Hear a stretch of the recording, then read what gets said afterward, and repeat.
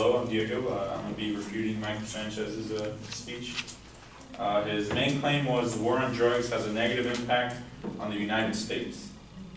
And his secondary claims were the war on drugs only perpetuates the cycle of drugs use, the war on drugs wastes a high amount of money, and the war on drugs damages U.S. prisons and law enforcement systems. His first claim, the claim that the war on drugs perpetuates the cycle of drug use is false.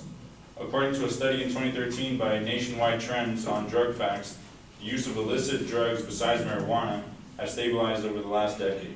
If it were true that it is perpetuated, that the cycle perpetuates drug use, as the speaker claimed, it would have increased yearly, but this is not the case whatsoever. Nationwide Trends later in the article also claims now that drug use has stabilized, other forms of prevention based on science, compassion, health, and human rights. And now it can be taken into effect more extensively since it's stabilized. Both red and blue states across the country have reduced their jail populations by giving alternatives for low-level drug offenses in recent years. Over time, the war on drugs has made people realize that it is not worth it to risk their lives in future doing drugs because it has stabilized over time. That is why it is called the war on drugs instead of the battle on drugs. Drug use was not going to drop overnight, nor did anyone expect it to. Response to a secondary claim, while it is true that the war on drugs has spent a lot of money, like the second supporting claim of his speech says, this is to be expected of when going against such a large global trade. The speaker claims the global drug trade is worth more than $320 billion. It is obvious that the war against something so large is going to cost a large amount of money as well. The money spent now against this trade over time will be made back by increasing the productivity and more citizens each year, and eventually there will be a very minimal amount of money needed to stop the drug trade. The claim that it is costing a lot of money is not relevant at all to the issue at hand. It is like claiming the study and research of cancer costs too much yearly, so we should stop funding it. The money spent now on preventing and possibly curing cancer will eventually bring more money in by saving millions of lives over time. It is the same case in talking about the war on drugs. For his third claim, it is said that the war on drugs is damaging the U.S. prison and law enforcement systems by claiming that drug users were the most incarcerated people in the jail system. The point of jail and law enforcement systems is to incarcerate people who break the law. His point is only relevant in proving that the country has cracked down on most heavily on drug use, which is the point of the war on drugs anyway.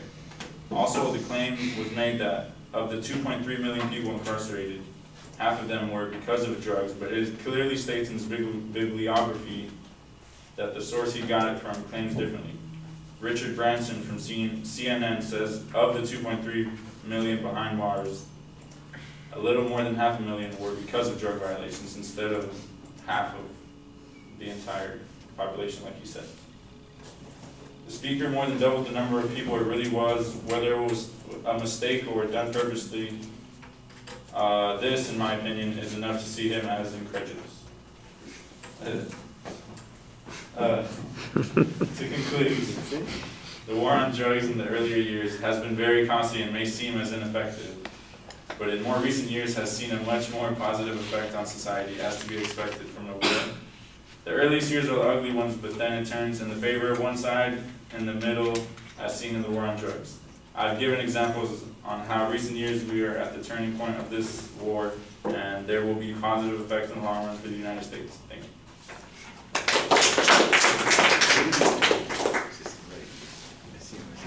He's like his friend. I heard you laugh. Did you swim? No. Someone who isn't me? Yeah. It was fun.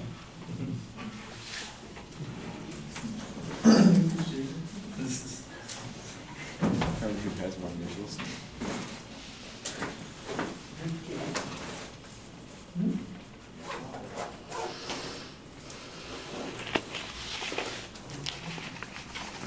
All right, structurally, everything's easy to follow. On the first point, you've got a nice counterclaim here suggesting that the use of drugs has been stabilized.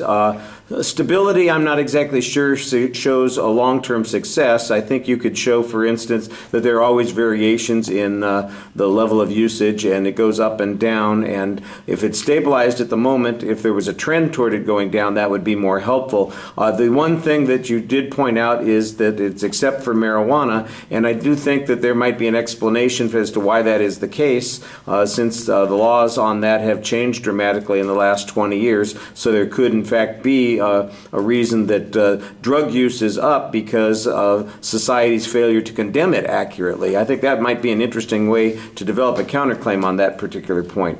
On the total cost of the war on drugs, I think you put it into reasonable perspective. You're diminishing the significance of the argument by pointing out that, you know, the drug trade is worth $320 billion. I don't remember that the advocate cited a specific figure for how much we spend annually. I didn't see that you cited a specific figure, but you know, if it's $20 to $50 billion a year, the way to point that out is say, look, that's less than, you know, 15% of what the drug trade is making, plus we do a whole bunch of other things with that material, or with that money, so it might very well be worthwhile in the long run. I think that's a good argument. It just needs to be developed a little bit more. On the third point, I don't think you want to point liar, liar, pants on fire, but I see that there does appear to be a misunderstanding in the way the evidence is presented, and you did a good job explaining that it's slightly over 500,000, not half of the 2.3 million that is cited there, which suggests that the advocate has really got twice as many people incarcerated for drug use as are actually incarcerated for drug use, actually a little bit more than twice as many. So I think that that's a good way to diminish that argument, but I think there are other arguments to be made here as well. For instance, the people who are drug users or have violated drug laws, and they're the ones in prison, my guess is that they're probably not casual users for the most part, but they are, in fact, people who have made an economic decision to distribute drugs, and that's why they've ended up in jail, not because some guy's getting high on the weekends. And I think you could put that into context a little bit more. There's way too much reading in the presentation, and there's way too much reading in the audience, by the way. I noticed a few people have their cell phones and devices out, and that's not really appropriate. Your classmates are working hard trying to do this, so please make sure to give them appropriate attention when they're giving their presentations, please. Thank you.